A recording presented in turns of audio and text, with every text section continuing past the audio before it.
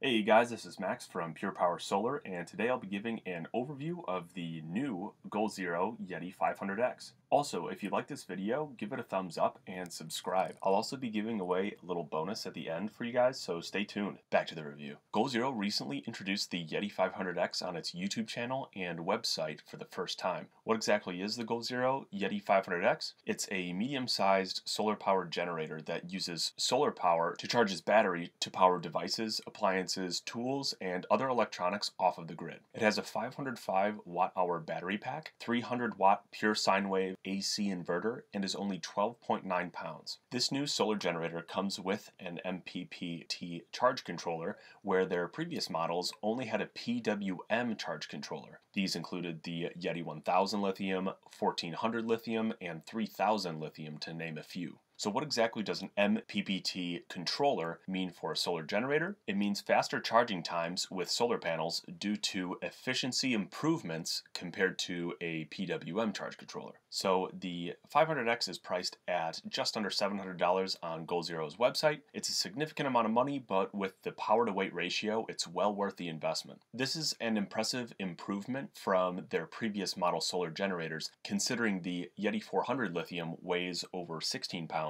and the previous model, the Yeti 400, weighs 29 pounds. Improvements in its weight come from the lithium-ion NMC battery. Their lithium batteries are significantly better than their older lead-acid batteries because they are much lighter, they can be charged faster, and offer a higher discharge rate than their lead-acid counterpart. Due to these improvements, naturally, lead-acid batteries are much cheaper than lithium-ion. The Yeti 500X has a 300 watt AC inverter with pure sine wave technology, giving your fans, lights, and other appliances smooth, effective power. Pure sine wave is much better than modified sine wave because it allows the efficiency or power of your equipment to be used to their full power capabilities. Here we have some statistics and product information, and you could see here on the left a chart, and everything in this chart comes from Goal Zero's website. We could see first off we have the 3 different types of USB ports. There's 4 USB ports total. On the left here we have the USB-C power delivery, 5 to 20 volts up to 3 amps at 60 watts. So this is an input and an output. The 2 middle ones are standard USB 5 volt up to 2.4 amps, 12 watts. And the one on the right is the USB-C 3 amp 18 watt outlet. Next here we have the 12 volt outputs, which you can see on the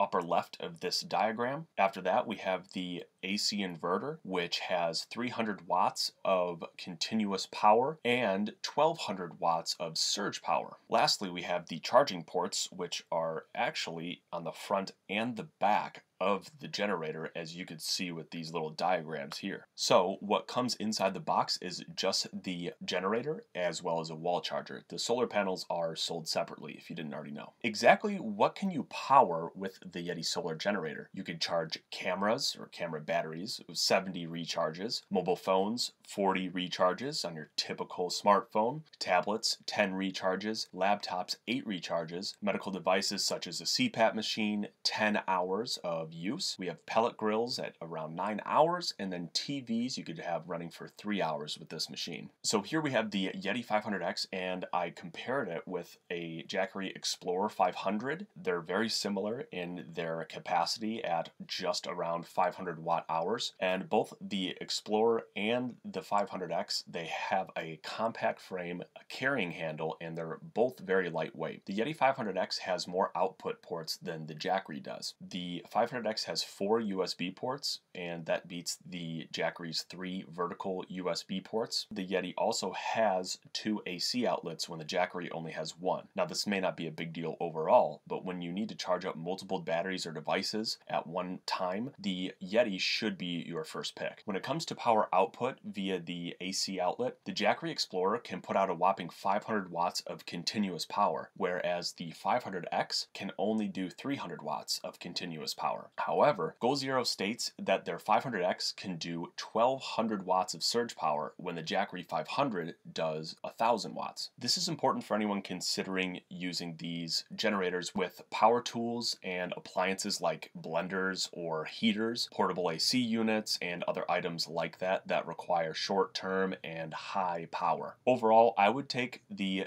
Yeti 500X over the Jackery due to more ports, because I don't see myself using this type of solar generator for much more than charging batteries and small appliances like fans. But what would you prefer to have? Let me know in the comments below. If you have either of these generators or you're looking to get them, let me know your experiences. I'd like to learn from you guys and see what you guys have in mind. What solar panels go well with the Yeti 500X? GoalZero has its own lineup of solar panels, both mountable and portable. The mountable ones are the Boulder line, and the Nomad solar panels are the portable ones, which fold up. So depending on what you prefer, both options offer very similar wattage ranges. The company just released its new line of Nomad solar panels. Right now it's early April 2020, so that might change when you see this video, but a good Nomad panel for this type of generator would be the Nomad 50, because you can recharge your 500X in a single day or less with one of those. And plus, it's obviously, as mentioned earlier, portable. But if you're looking for more power, you could check out the Nomad 100, Boulder 100, or the Boulder 200 solar panel options, which will give you much faster charging times. So I wrote an article touching base on the Boulder lineup of solar panels, the 50, the 100, and the 200. You can check it out in the description below. I'll go ahead and leave a link there as well. Some charge time examples with the GoalZero solar panels and the 500X. The Nomad 20, which is one of the smallest ones that GoalZero offers, it charges this generator up in around 29 to 58 hours. The Boulder 50 charges in 12 to 24 hours, and the Boulder 100 briefcase charges in 6 to 12 hours. Solar panels in general tend to use about 80% of their capacity depending on the panel, the charge controller, if it's MPPT or PWM, and the amount of sunlight that is available on any given day. I also encourage you to seek other solar panel manufacturers. You can get a great deal on some solar panels with few setbacks, if any. Just make sure that the connections are correct for the Yeti 500X and your solar panel. Solar generator battery longevity. In order to maintain your solar generator for years down the road, you want to follow some basic steps that can help extend the life of your generator. Simple maintenance and understanding of the battery could save you from having to buy a whole new generator too soon. Here are some basic tips for you and your new Yeti 500X solar generator. 1. Avoid deep cycling the battery, which is draining the battery completely before recharging. Lithium-ion batteries do not need deep cycling, and it actually harms the battery. This strategy was effective for nickel-cadmium batteries, but not for lithium-ion ones. The materials inside these batteries compared to the nickel-cadmium ones, they're engineered completely differently than the one that the Yeti 500X has. Number 2, recharge the battery before storing it away. This is a must, because the battery will not function at its best if you leave it on low battery for months before you start using it. Recharge it and store it away for whatever occasion or whatever use you have it for. Lastly, number 3, do not exceed the maximum solar input. The maximum solar input is 180 watts, so don't exceed this or the battery may actually burn out. This is an easy one to screw up if you do not know the wattage of the solar panel you're using. Also, GoalZero offers an extended warranty with your Yeti power station, which is an additional year of coverage for you. This is included inside the manual, and all you need to do is register your generator when you receive it, and it's inside that manual. If you want to check out all the details in the manual for the 500X, head to my website, which I'll link below. I'll link to this specific Yeti 500X article, and at the bottom of that article, you'll be able to download the free PDF. I'll also have a link in the description if you want to pick up a 500X for yourself from GoalZero. Thanks for watching. If you like this video, give it a thumbs up. Let me know what you think of this generator by commenting below, and also subscribe to my channel for more. Last but not least, your free bonus. I have linked in the description my in-depth solar generator guide telling you everything you need to know to get started with a solar generator. You'll learn the basics as well as some tips and tricks to consider before you may purchase one or build one on your own. If you just want to know more about the solar generator topic, feel free to check it out below. Have a great rest of your day, and I look forward to seeing you in the next video.